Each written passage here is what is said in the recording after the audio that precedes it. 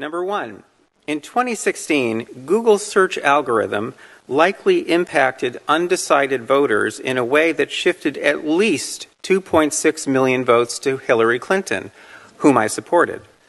I know this because I preserved more than 13,000 election-related searches prior to Election Day, and Google's search results were significantly biased in favor of Secretary Clinton.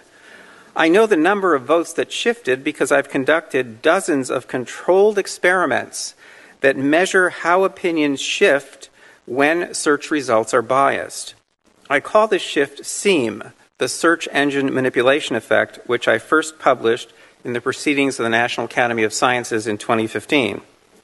Biased search results can easily produce shifts in the opinions and voting preferences of undecided voters by up to 80% in some demographic groups because people blindly trust high-ranking search results over lower ones.